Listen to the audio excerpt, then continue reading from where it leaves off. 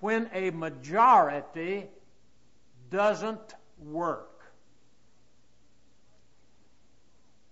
Now, through the years, you've heard me say many times, more than once, I assure you, about my belief concerning democracy. Listen to this. Written by Steve Farrell. I have some great persons in the United States, men like George Will. He had a good article last week in the paper. And others just as good and some even better. You're going to have to bear with me now this morning.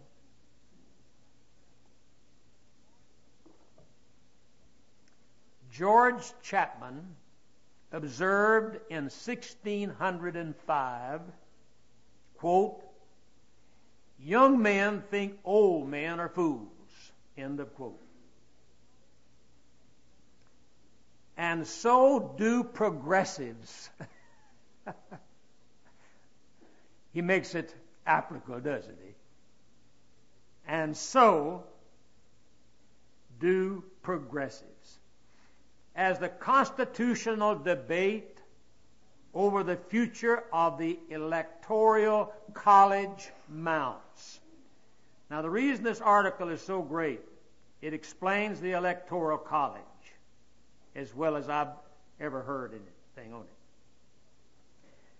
As the constitutional debate over the future of the Electoral College mounts, there certainly is no shortage of youthful, progressive, cocksure experts exuding but one message.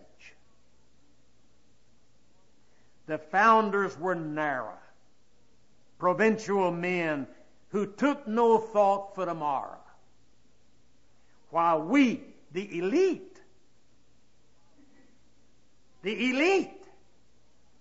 50 lawyers were sent down by Al Gore to Florida. They've got a lot of lawyers down there. The elite class of the latter days are a better educated, more forward-looking group of universalists who are so much the wiser. But wisdom doesn't work that way.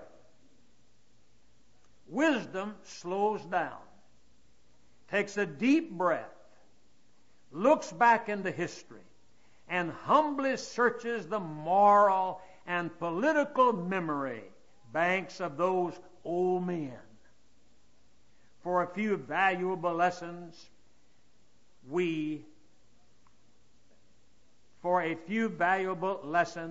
to apply where appropriate.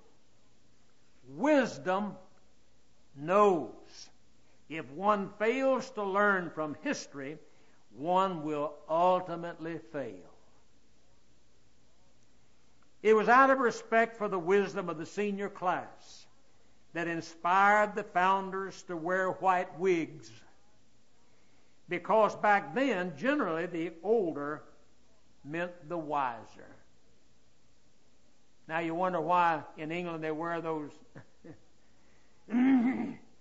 Where is that humility, patience, and respect for tradition today? In a crisis, moderns prefer to do arrogantly and impulsively whatever it takes and get it over with, regardless of the principles compromised, regardless of the long-term risks, regardless of how they trample upon the graves of their forefathers. Pretty potent, isn't it, folks? Consider election 2000. One side believes if we lose the count fair and square, let's reinvent the counting process.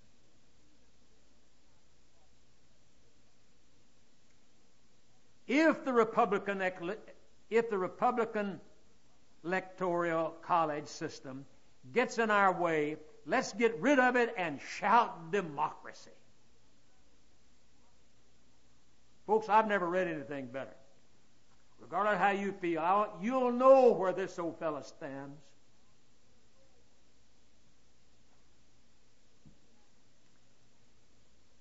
If we lack instant answers to tough questions like, why not one person, one vote? Let's not rummage through dusty old books in search of ageless answers, but let's cave in order to fit in. I'm trying to get my bifocals here so I can stay on the same line. One person, one vote. One national tally sounds like a good rule. But if we listen to the voices of the past, we might just learn that flat out majority rule is not the best rule. Did you get that? After all, absolute reliance upon the wisdom of majorities without the balance and checks. Balance and checks, that's what the Electoral College is all about, folks. Without the balance and checks of other considerations can get us into big trouble. De Tocqueville wrote in 1832, quote, "If ever the free institutions of America are destroyed, that event will arise from the unlimited tyranny of the majority." How many of you believe that? Hold your hand up. Some of you don't know, I guess. Okay, I'm going to feel you out. I don't care what you think of me. I'm going to feel you out. I want to know what you're thinking. Well, we're in a crisis, folks. We haven't seen anything yet. Now, these 7 questions I'm going to ask you this morning, I got all this up before I got this article yesterday. And I already had this prepared, so keep that in mind. My questions are not based on what I'm reading. It's confirmation of what I'm reading and what I'm giving. Lincoln echoed the same. If destruction be our lot, we must ourselves be its author and finisher. As a nation of free men, we must live through all time or die by suicide. Moderns don't seem to understand that liberty brings with it those kinds of risks, and that to decrease the risks, the founders put together something more complex than majority rule, a republic. A republic. Hope you're listening. John Marshall, Chief Justice of the Supreme Court between 1801 and 1805, explained, quote, "Between a balanced republic and a democracy, the difference is like that between order and chaos," in the quote.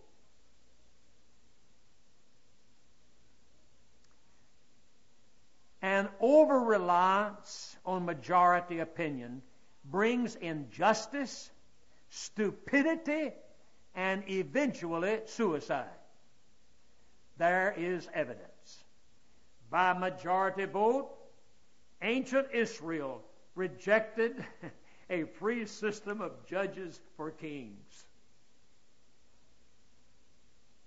Hope you know your Bible well enough to get that point.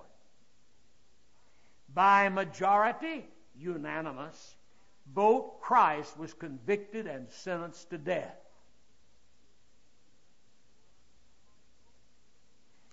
By majority vote, Greek city-states came and passed away in violent, short-lived fits of passion. By majority vote, Rome changed from a free republic to a brutal empire. And we're on the verge of it in America. I said, we're on the verge of it in America. By majority vote, the British House of Commons soundly rejected Thomas Jefferson's proposal to abolish slavery in colonial Virginia. By majority vote, the British House of Commons passed the Stamp Act tax and other oppressive measures which led to the War of Independence. By majority vote, the Continental Congress forced Jefferson to remove from the Declaration of Independence a passage calling for the abolition of the British tradition of slavery in the United States. By majority vote, the Sedition Act of 1798 passed, restricting liberty of speech and the press. By majority vote in the early and mid-1800s, the institution of slavery continued and spread to new states as they joined the Union. By majority vote, the South seceded, state by state, initiating a civil war, the bloodiest war in U.S. history, and the beginning of the end for states' rights. By superior majorities, Congress and the states passed the 17th Amendment in 1913, rejecting America's most important check against socialism and federalism and federal domination of the states. The election of U.S. senators by state legislatures in favor of the direct election of the Senate by the people. A decade later, socialism began. Ever since then, by majority vote, Americans have adopted one socialist measure after another, until the majority have come to believe that the federal government has the right to redistribute wealth and control nearly every economic and educational activity in this nation. Are you listening? I hope so. Recently, by majority vote, jurists were manipulated and intimidated by liberal majority media to set a new and dangerous pattern where compelling evidence against a murderer was ignored because the murderer was a member of a minority race. Ever since then, racial profiling has come to mean more in the minds of many than innocence of guilt. By majority vote, last year a president guilty of perjury and obstruction of justice was acquitted. And by the feigned majority vote of opinion polls, a Senate refused to examine the evidence of those crimes and others because the polls told them that a conviction might hurt their re-election hopes. Are you listening? Finally, the broad majority vote of the nation's electors in the year 2000 is being challenged by the narrowly focused majority vote of a few big city states who want the right to break the rules, bully their way into supremacy, and for future convenience, abolish the electoral college system. The big city state majority feels that it matters not that the opposing candidate has won the support of 2,434 counties compared to their candidates' 677 counties, that the opposing candidate won the approval of the people who lived in over 2.4 million square miles of U.S. territory as compared with their candidate's 500,000 miles, and the opposing candidate won 60% of the states and captured the virtual representation of 143 million Americans versus their candidates' 127 million. Do you know what I'm talking about?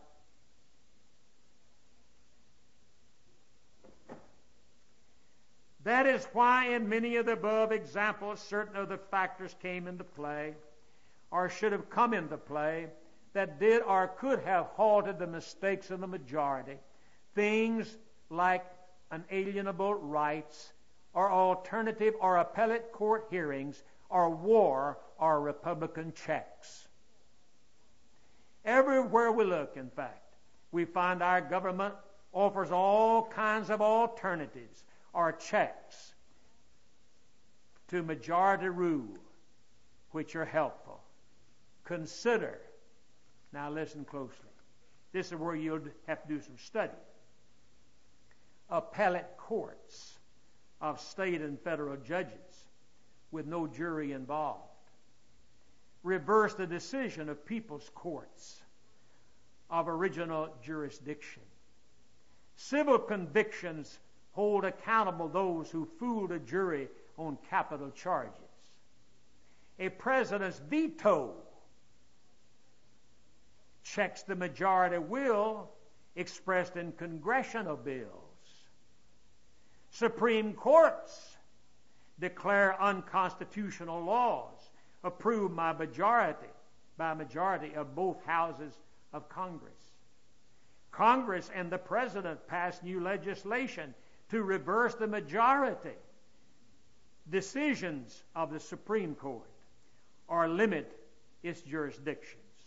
Constitutional amendments override constitutional laws previously approved by supermajorities of the people. Amendments are won not by simple majorities, but by tough and time-consuming house-by-house, state-by-state process in search of new supermajorities.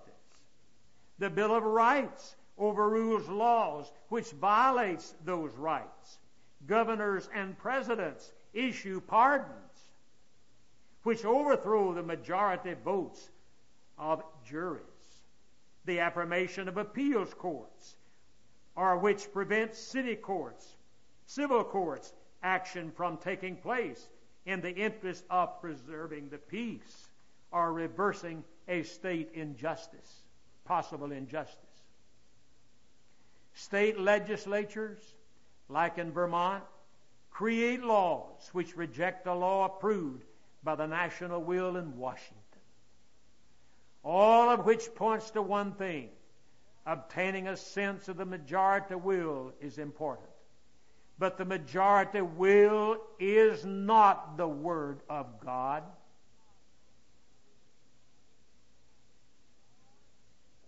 And in far too many cases, it is about as far from the Word of God as one can go. We all know this is true. So who are we to kid by insisting upon it? Our government is a republic. And republics, though imperfect, are careful about making laws and initiating change. They explore the law from a variety of angles, rather than just the one angle of the majority. Folks, I like to read the rest of it, but it'd take too long. I want to read enough for you to kind of get a taste. I have one more here. Here is one I'll not read, but I'll tell you about it, and you can pull it down. How many of you know the name Larry Clayman? Only about 6 of you. Shame on you. Larry Clayman is head of what is known as judicial justice. He's a lawyer in Dallas. I've seen him many times, and I've heard him. He's one man that gives all the appearance of having something here as well as here. And he loves this country. And you'll be hearing more from him. Winning the Right Way is the title of his article. I don't have time to give it to you.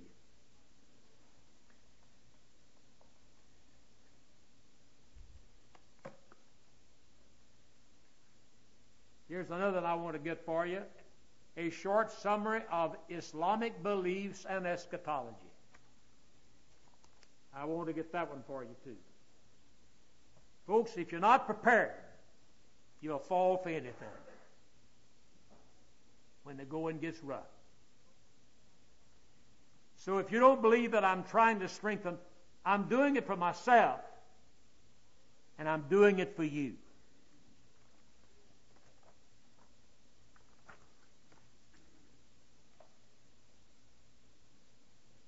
I want to relax a little bit because I'm having a hard time talking, so I'm going to have to slow down. Let me give you a little bit of this.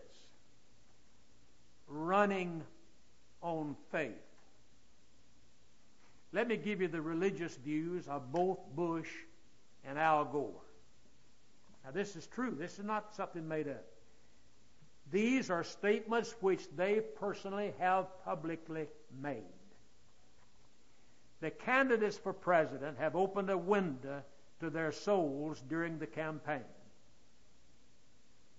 Both claim a deep faith in Jesus Christ, although that expresses itself in different ways. Here's a summary of what they have said about their religious faith. George W. Bush refers to himself as a lowly sinner. Well, I think he means that. I'll be honest with you, I think he means that. Now, I don't know if you... That doesn't mean that he has the truth on salvation and some important things.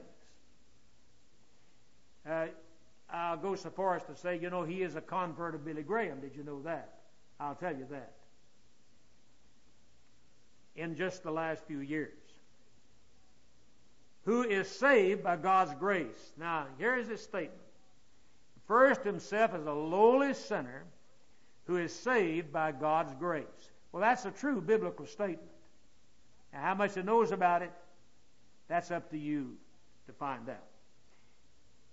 That self-concept has humbled him, he says, and made him a better governor, prompting him to treat others with respect and tolerance. I don't know how far he'll go with tolerance. I've already seen him go too far for me. And I don't know how far you will go with tolerance. I want to find out, and I'm going to pretty well find out today with my questions that I'm going to ask you. He has admitted mistakes of the past, including a drinking problem, and often cites the Bible in saying that a person should remove the log from his own eye before taking the speck out of another person's eye. Well, that's okay. He's learned a little bit about the Scriptures more than Al Gore manifests. Bush was raised in a religious home. His father Episcopalian, his mother a Presbyterian. He was not particularly serious about his faith until 1986, at age 40, when he was drinking too much and allowing his marriage to go stale. He became more interested in God, had a one-on-one talk with Billy Graham, and began studying the Bible with a group of men. He says he experienced an encounter with Jesus Christ, an event he does not refer to as being born again. Well, now that doesn't make sense to the person who is an informed person. But that could be out of ignorance. I said it could be. I just made a statement. I believe in being fair and objectively right. Bush says he prays every day in all kinds of situations. He has been seen to quietly bow his head in prayer before walking to the microphone, before big press conferences. He says he reads the Bible every day, which he regards as the literal and inerrant Word of God. Well, I'll give him A on that statement. He goes through the one-year Bible every other year, picking and choosing different parts of the Scriptures during the alternate years. When asked what political philosopher he admires most, he responded, Christ. Well, I'd have to I couldn't give him a very good grade on that statement, because he changed my heart. He attends moderate, traditional Highland Park United Methodist Church in Dallas, adjacent to the campus of Southern Methodist University. Bush insists that his faith is more than a sound bite, saying he tries to walk the walk and live what he believes. He wants to win the presidency, but says that if he loses, he will feel a calm and comfort based on his faith. His priorities in life are his faith and his family, his wife and twin 18-year-old daughters. Al Gore says that his faith is the most important thing in his life. I turn to my faith. I'm reading it as it is, folks. I'm not making up something. My faith. As the bedrock of my approach to any important questions in my life. That's enough for me right there. I don't even have to go any further.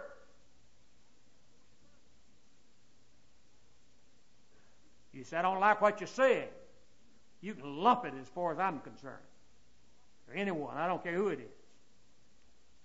And I tell him so, right to his teeth. He is a Southern Baptist. That doesn't say much, does it? I have some things about the Southern Baptists and how they are being tolerant today on issues that'll surprise you. But I'll ask you a question and later that'll include all of them.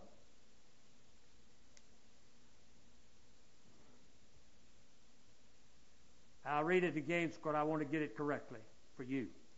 He is a Southern Baptist who was born again in his early 20s and no longer uses that phrase because it is often misconstrued, he says. He doesn't know what born again means. And most Baptists don't know. Even most Baptist preachers don't know. You say you're arrogant. That's your problem, not mine. I know what God has done for me by grace, folks, and that's the most humbling thing in the world. But I'm bold enough to say what ought to be said. He says, quote, this is Gore, everything in the Bible makes sense to me. I interpret it in my own way. Folks, I don't interpret the Bible in my own way. Do you?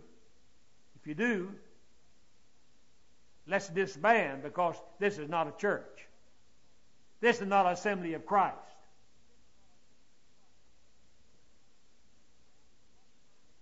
And that's what my tradition teaches me to do.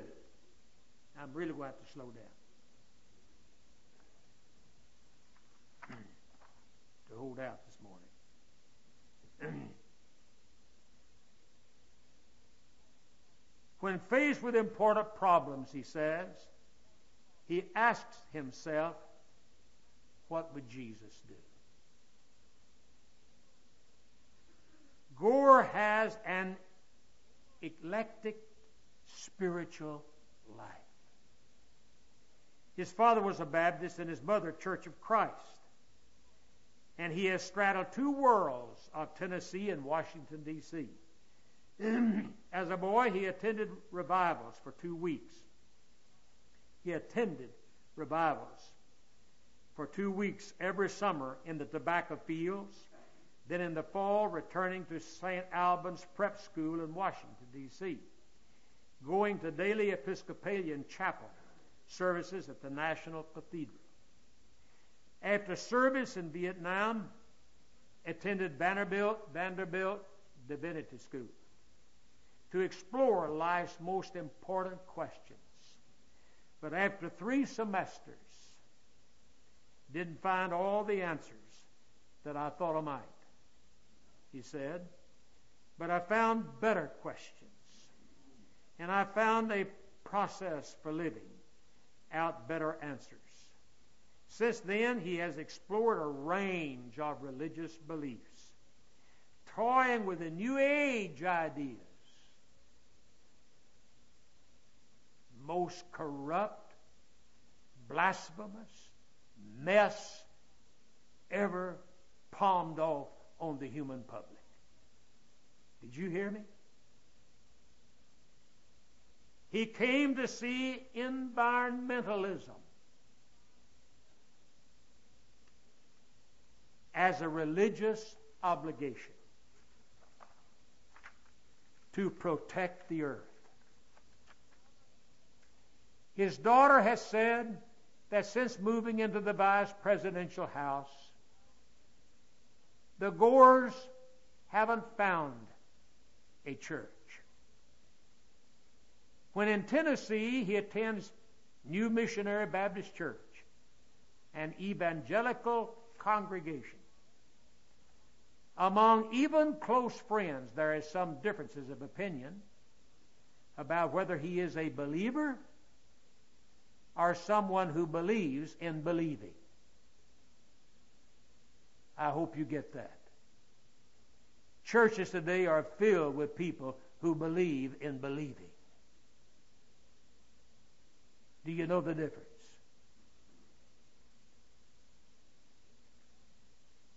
Who respects and admires faith in God, but finds the required leap outside his head.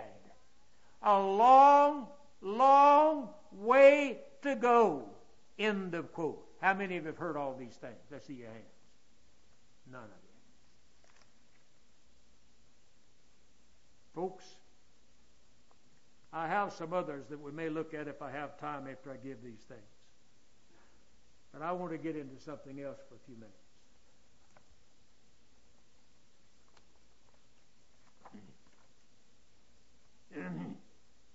I have 7 questions that I want to ask.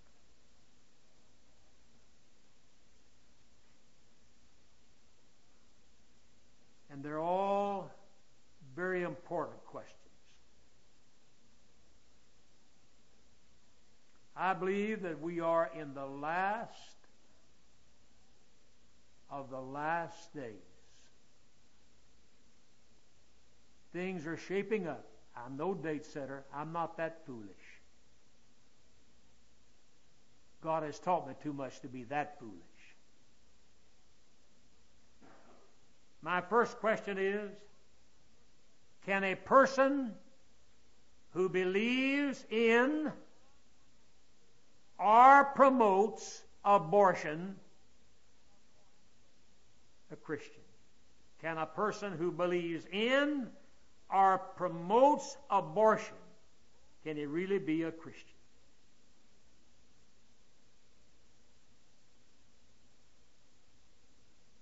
Now, I could give you some things about Gore and others, even though they believe in it.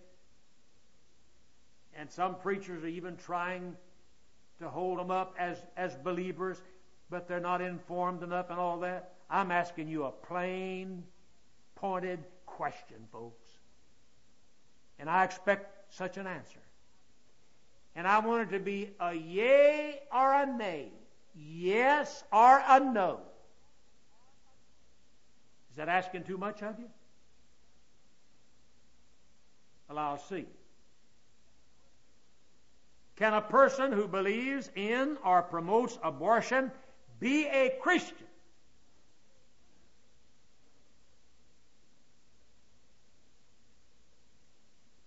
What is your answer? My answer is no. He's not a Christian. Can't be a Christian. How many of you hold up your hand? How many of you are in doubt? Will you be brave enough to hold up your hand?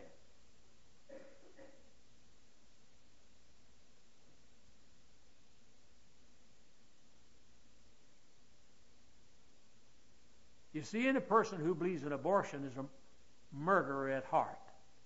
I'll make it real plain for you. Make it easy. Anyone who believes in abortion believes in murder. And no murderer is going to heaven according to Revelation 22:15. As a person who believes in murder, he won't go to heaven. My second question. Can a practicing, notice what I said, I'm true to Scripture, can a practicing homosexual be a Christian? Yes or no? And I'm going to study with you this morning, yea or nay. We'll look at those passages. My answer is no practicing homosexual is a Christian. And I'll go a step further to say, and in most cases, he's already been turned over to a reprobate mind, which means a worthless mind. And that's Romans 1, 24, 26, and 28. Take it or leave it. You say you're not tolerant enough. Well, wait, I have another question for you. Now, how many of you believe that a practicing homosexual can be a Christian? Hold up your hand. You believe he can be a Christian? No one is holding up his hand. Well, Romans 1:18 through 32 tells you about it. And the verse that clinches it is 1 Corinthians 6 and verse 11. Such were some of you. Were some of you. You're not now. By grace, you're no longer a practicing homosexual. What about all these homosexuals who want to continue to practice their homosexuality and be members of the churches? They can't be here except over my dead body.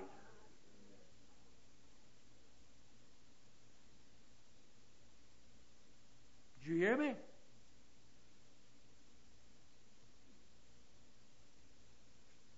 Now, you know, that could get a class action lawsuit against me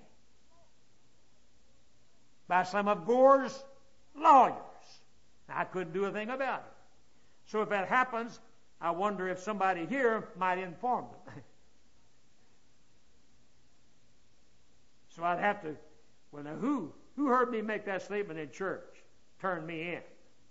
I've been turned into the FBI before, folks. That's not anything new with me. And I know the person who did it. And if God hadn't saved him, he's a Baptist. And if God hasn't saved him, I'll tell you now, he and I would not be members of the same assembly. Are you listening?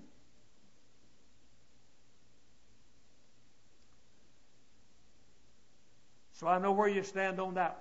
Well, I thought I knew to begin with, but I want to find out. I'm either going to make a liar out of you or something.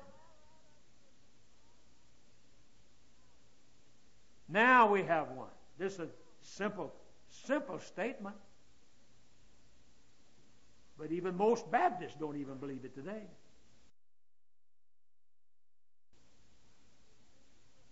Is Jesus Christ the only Savior? Is there some other way that a person can be saved? All who believe that Jesus Christ is the only Savior. Hold up your hand. You know what that means? That means the Muslims are not going to make it, are they? Jehovah's Witnesses are not going to make it, are they? The Mormons are not going to make it, are they? Does that mean that you're bigoted? No, not according to the Scriptures. Fourth question. Is the Christian to be tolerant? Tolerant with false false views of Christianity. Now, I'm not going to go out here and wage war against the Mormons or the Jehovah's Witnesses or anybody else. I'm not going to get my shotgun out and start shooting them. I'll treat them as human beings, but I'll tell them right where they're going if God doesn't by grace save them. And I hope you will too. Now, just to refresh our minds a little bit, I want you to see how tolerant Paul was. Turn to Galatians 1. Galatians 1. I want us to look at verses 6 through 9. I'd like to give you a lesson from the Greek text on this. But I've done that in the past. And we don't have time to do it this morning. Not necessary. Open your Bible. Let's begin with verse 6 and read through verse 10. Paul was a recipient of God's grace. He said, I'm amazed that you, many of the Galatians to whom he was speaking, are so quickly deserting him who called you by the grace of Christ for a different gospel, which is really not another. Only there are some who are disturbing you and want to distort the gospel of Christ. But even though we or an angel from heaven should preach to you a gospel contrary to you, or to that which we have preached to you, let him be accursed. Pretty strong language. I tell you how you could say it, and you would not do violence to the Greek text. Let him go to hell. Pretty strong, isn't it? Let's read on. Verse 9. And we have said before, so I say again now, if any man is preaching to you a gospel contrary to that which you received, he repeats it, let him be accursed. Let him go to hell.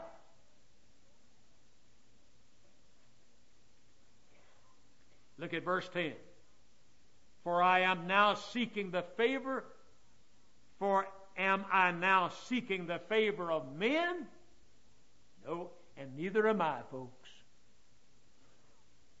See, you're not seeking my favor, and I'm not seeking your favor, humanly speaking. We're both seeking, you're seeking, and I'm seeking the favor of God. For am I now seeking the favor of men or of God? Or am I striving to please men? I'm not trying to please any human being. I'm going to preach the word as it is to people as they are, with just enough common sense to believe that those who want such a message will be among us to worship with us. And if they don't want it, they don't need to be here. And we don't need to have them here. Can I say it any plainer than that? If I were still trying to please men, listen to this, I would not be a servant of Christ. I want to tell you something, folks. I want you to see how simple it is. All these preachers that you have heard, and I've heard many of them, who are people pleasers, I assure you, they're not God called. I want you to read one other passage with me. 2 John, the little epistle, 1 John, 2 John, 3 John, then you have Jude and Revelation. 2 John. I want to read you some very wonderful words of instruction.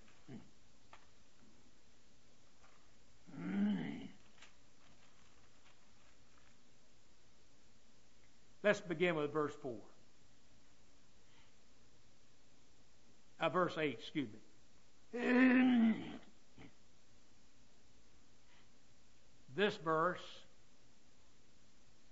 has caused me in the past a great deal of trouble. In fact, to the point that we had to exclude a man that resulted in really some turmoil. Verse 8, watch yourselves. And this was the subject I was preaching on that Sunday morning when it happened. That you might not lose what we have accomplished, but that you may receive a full reward. All Christians are not going to have the same reward, folks. Not all of us will have the same reward in heaven. Let's face it. That was my subject that Sunday morning. After the service, this man was ready to fight me.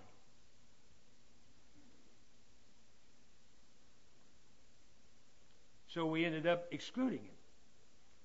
He was a Baptist, big Baptist. Said, I've never heard that in my life.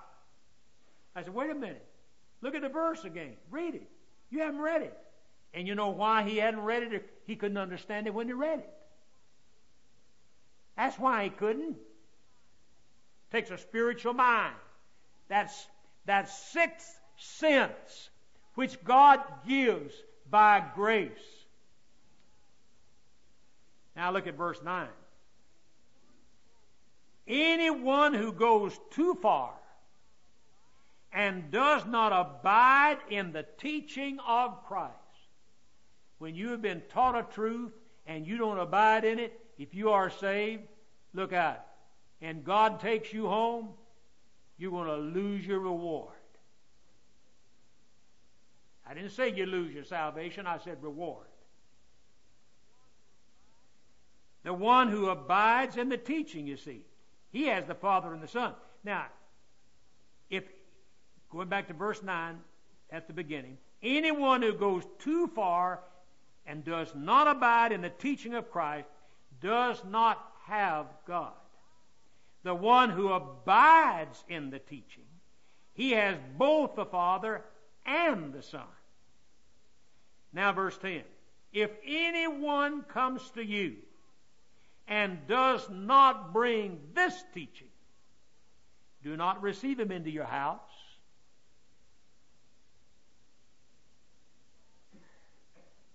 What else? And do not give him a greeting. You know what I tell both Mormons and Jehovah's Witnesses when they come to my door, and if they catch me outside or something, they come to me. I quote them a few verses of Scripture, and I say, I know what you believe. You deny the deity of Christ. I don't have anything in common with you. And since I don't have anything in common with you, I'm not going to ask you in, and we'll discuss it, or I'm going to bid you adieu, or, as it says here, give to you a greeting, or extend to you a greeting. Not going to do it. And you know why? Here it is in verse 11. For the one who gives him a greeting participates in his evil deeds. So when you have a conversation with someone who believes in abortion, and you're tolerant, or anything else that is contrary to a great biblical principle, you must take your stand and depart. See, I don't believe that people should, if they don't like a church, don't stay in it. I wouldn't stay 5 minutes if I didn't like it. If I heard the preacher say something, I wouldn't say anything to him. I'd be gone. And I couldn't get out of the building fast enough.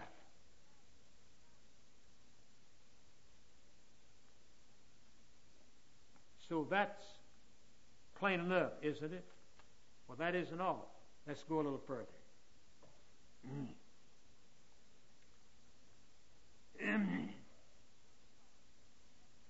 Number 5. This is question number 5, and we want to study this one a little while. And I see now I'll not be able to get to my message, and that'll work out okay. Because both my wife and I will be out of commission some this next week. And so she's going to have a little work done, a little repair work, so I have to take her to the hospital early Tuesday morning. Number 5, what is the difference between the letter, L-E-T-T-E-R, and the intent of the law? Now, you've been hearing things on TV this last week, and that's the reason I'm using this one. Because I can explain a lot in this, and there's something practical in this for you and me. What is the difference between the letter of the law and the intent of the law? Let me refresh your minds for a moment before we really start discussing it. When Catherine Harris followed the law to the very letter as the Secretary of State in Florida last week,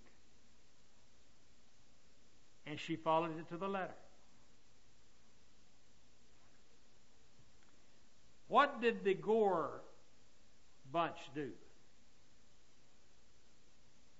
The lawyers begin to speak out on TV, and he has one lawyer that's supposed to be the greatest lawyer in the United States. Boyce. I heard him give his arguments. I listened closely. I listened to Tertullus. You know what I'm talking about? I listened to Tertullus. And I was not impressed with Tertullus. See, justice in this country is as good as you can buy.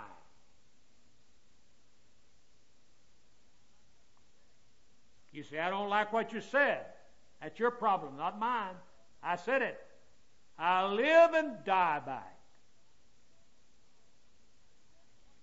But when she did what she did, according to the letter of the law, they said, wait a minute. That's not so. So the spinners started spinning.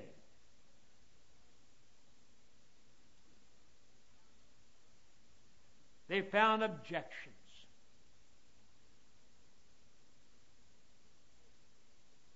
She didn't take into consideration the intent of the law as they referred to it. She did what she did, watch this, arbitrarily. And they started using that word, the adverb arbitrarily.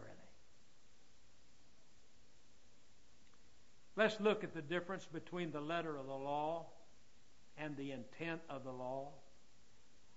I want to ask you this question. How could any lawyer judge Catherine Harris's subjective mind? How could they judge it? How could they judge what she was thinking? You can't do that. I can't judge what you're thinking, and I assure you can't judge me what I'm thinking. There's a difference between objective and subjective. You didn't hear that discussed. And I want to show you how the Bible, where do you go? Where do I go when I want to answer a question?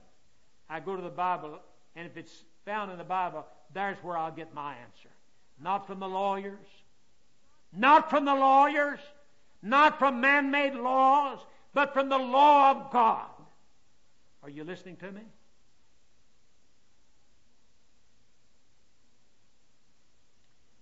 So let's look at this. I'm going to give you two passages of Scripture here. I want us to read, first of all, turn to Matthew chapter 5. Let's do just a little explaining this morning, if you're interested, and I'm sure you are. I know that the Christians are interested. Let's begin reading with verse 33. Matthew chapter 5. I went right to this to get my answer to the arguments that the lawyers were using, pro and con. Now, in the 5th chapter, let me acquaint you with the 5th chapter first of all. The Pharisees were plentiful in that day and time, and the scribes were always forming loopholes for the Jews. Loopholes. And I'm going to explain that to you in a moment. And if you'll notice how all of these throughout the 5th chapter and also into the 6th chapter of Matthew, our Lord, in answering the Pharisees, He would say, it has been said. It has been said. And He would quote how they were saying and how they were quoting Old Testament law. And then He'd say, but I am saying to you. You remember those? You just find it over and over again in chapters 5 and 6. All right, with that before us, now look at verse 33. Again, you have heard that the ancients were told, you shall not make false vows, but shall fulfill your vows to the Lord. But I say to you. Now what does He say? That everyone, when you go back up on the matter of divorce, He says to everyone who divorces his wife. And in this instance, in verse 33, you shall not make false vows, but shall fulfill your vows to the Lord. See, again, you have heard that the ancients were told. And then all in caps in your NASB. Now, verse 34. But I say to you, make no oath at all. Now, I want that to soak in. Make no thought at all. And make no oath at all. And what's He talking about? Either by heaven, for it is the throne of God.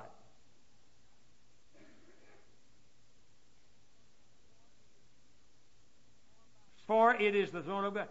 Or by the earth, verse 35, for it is the footstool of His feet. Whose feet? God's feet. What else? Or by Jerusalem. Oh, I could get into prophecy on that. Jerusalem is the destined city for the rebuilding of the temple and for Christ to reign as King of kings and Lord of lords when He sets up His kingdom. Jerusalem is destined. So you can't take God from any of these, see? And then finally He says, for it is the city of the great King, nor shall you make an oath by your head. Now notice what He says regarding the head. For you cannot make one hair white or black. Now, are you following the language? Those of you who have that sixth sense, you know where we're going. And you already understand what He's talking about. Now, let's read the last verse that we'll read. Verse 37. But let your statement be, yes, yes, or no, No. And anything beyond these is from the evil one. Whew. What language? I didn't say that, folks. That's what my Lord said. All right, let's look at this for a little bit. Let's do a little study. First, let's look at letter of the law. And we're going to use this as our example. Letter of the law refers to the actual term or wording of the law. Are you with me? Now let's get that down. And we'll apply all of this, and we'll see it in the light of this passage. And that is seen, that is, the letter of the law, is seen as distinct from what? As distinct from the implied or the intent,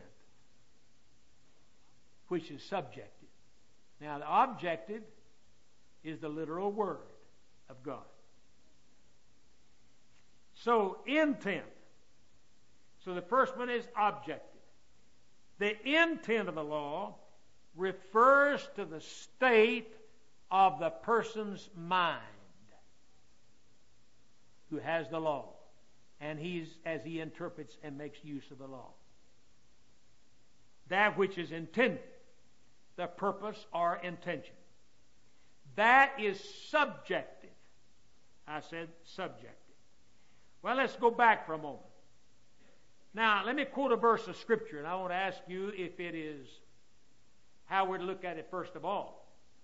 Christ said in John 14:6, I'm the way, the truth, and the life. No one comes to the Father except by me.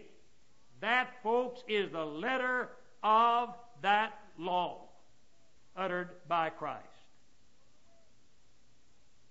He's the only way. No other way.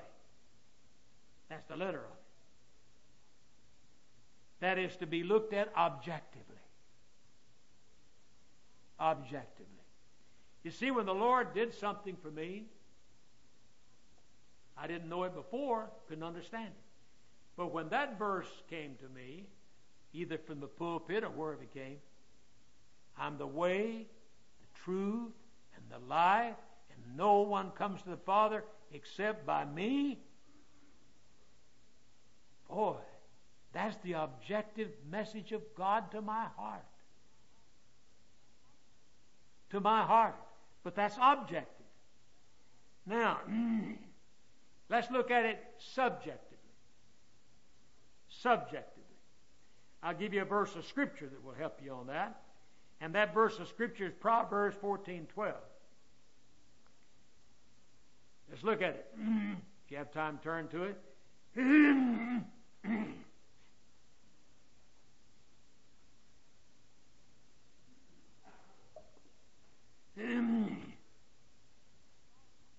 Proverbs, this is Solomon speaking. He says, there is a way that seems right to a man. A way that seems right to him. Now, you talk to a lot of religionists, and the Jehovah's Witness or the person from Salt Lake City, the Mormon, he starts talking, and now this seems right. It seems right. What did Proverbs say? Psalm said, there is a way that seems right to a man, but its end is the way of death. So if he keeps thinking in those terms, he's going to end up in hell, isn't he? Regardless of how many times he said, it seems right. That's the intent. That's the subjective side of it. Now, let's explain it a little further.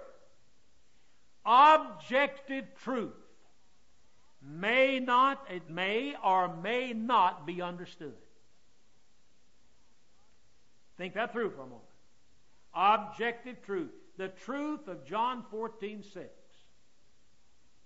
may or may not be understood. The only people who will understand it are those in whose heart God has done a work of grace. Well, let's look at the Scripture for that. Turn with me, if you will, please, to Matthew chapter 11. Let's let the Word speak. I'd like to begin with verse 25. Verse 25.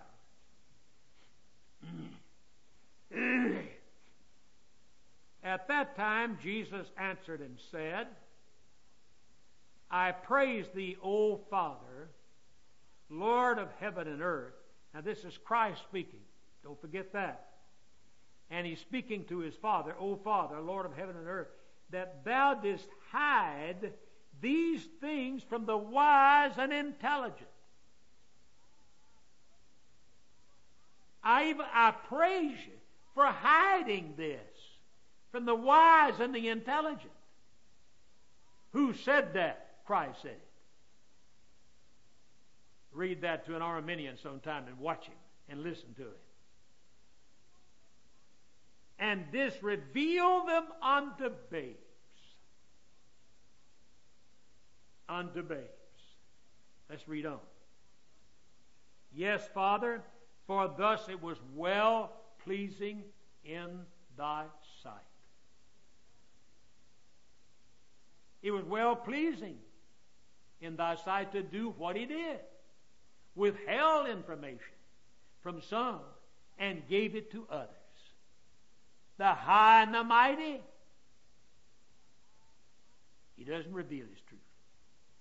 To the lowly and those in whose hearts have been a work of grace, they're humble. They've been humbled by God's grace. Let's read on. Verse 27, all things have been handed over to me by my Father. And no one knows the Son except the Father. Nor does anyone know the Father except the Son, and any one to whom the Son wills to reveal him. I didn't say that. That's Scripture. All right? Let's think about this. Objective truth may or may not be understood. The spiritual mind alone can understand spiritual truth. And this was Christ's reaction in Matthew chapter 5, 33 through 37. His reaction to being rejected, if you look at the verses in their context. Now, Paul explains all of this real well in 1 Corinthians 2. Turn to 1 Corinthians 2, and let's begin reading with verse 9 and read through verse 16.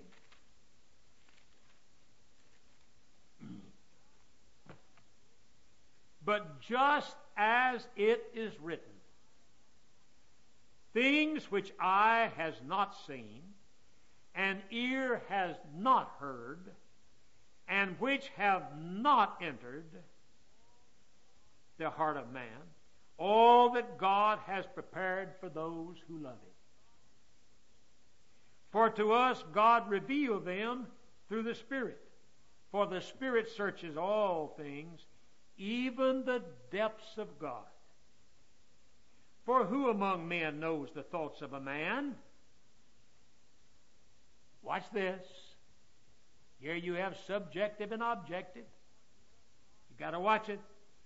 For to us God revealed them through the Spirit. For the Spirit searches all things, even the depths of God. For who among men knows the thoughts of a man, except a spirit, or the spirit of the man, which is in him? He's the only one who really knows what he's thinking, and God knows what he's thinking, of course. But I don't know what he's thinking. Even so, the thoughts of God no one knows except the Spirit of God. Now we have received not the spirit of the world, Paul said, but we have received the Spirit, therefore we are spiritual. I added that, I'm interpreting as I go along. That we might know the things freely given to us by God, which things we also speak objectively in words taught by human wisdom, but in those taught by the Spirit, combining spiritual thoughts with spiritual words. But a natural man does not accept the things of the Spirit of God. Why? Because they're spiritual. For they're foolishness to him. He cannot understand them because they're spiritually appraised. But he who is spiritual appraises all things, yet he himself is appraised by no man. For who has known the mind of the Lord, that he should instruct him? But we have the mind of Christ. So if she follows, talking about Harris, if she follows the letter of the law, she's right in what she's done. And who can judge and say she's acting arbitrarily when you can't read her mind? I think she is manifested by what she has done and what she did. And that seems to have convinced a lot of noble, honorable people in the state of Florida. Now I want to give you another. This is question number 6. Now this is a touchy one, folks, so get ready for it. But it's worth looking at. Since 90%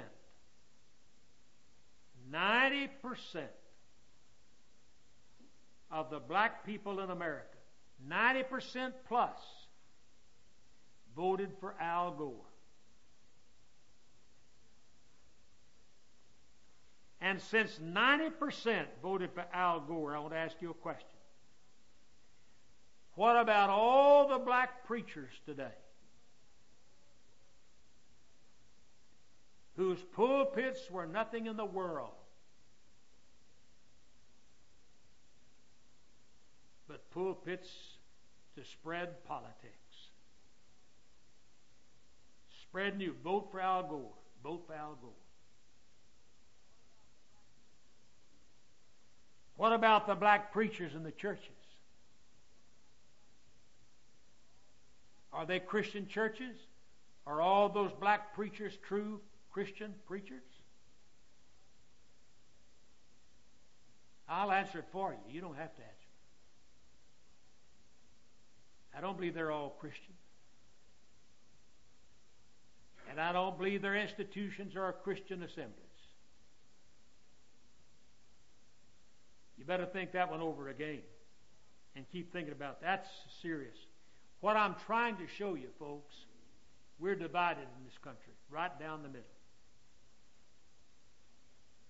And that brings up my 7th question. I'm not going to ask you to commit yourself on the 6th one. I've already committed myself. I do not believe that the preachers who would vote for Al Gore are Christian men. And I do not believe that their churches are filled with a bunch of Christians. They're religionists, and their institutions are just religious institutions. You say, that's too tough for me. I make it, folks. I won't back down.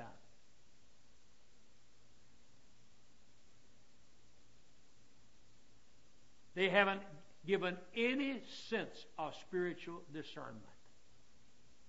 What do you think about Jesse Jackson going down there to stir up? He just went down there to stir things up. That's what he went for. You think he's a Christian? He's a Baptist preacher. Well, why is he spending all of his time in politics if he's a preacher, if he's a man of God? I'm trying to show you where we are today. My 7th question is, how could either Bush lead the nation properly in the face of such polarity of two opposite or contrasting principles, Democrats and Republicans. I'm not a Republican and I'm not a Democrat. I'm a Christian. I'm a Christian.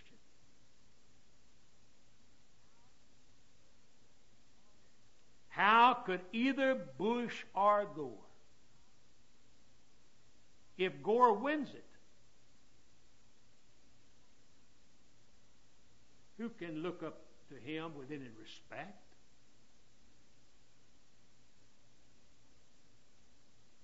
And let me see if you know this. I have a document on this. Did you know it's already in the mill that in 4 years from now,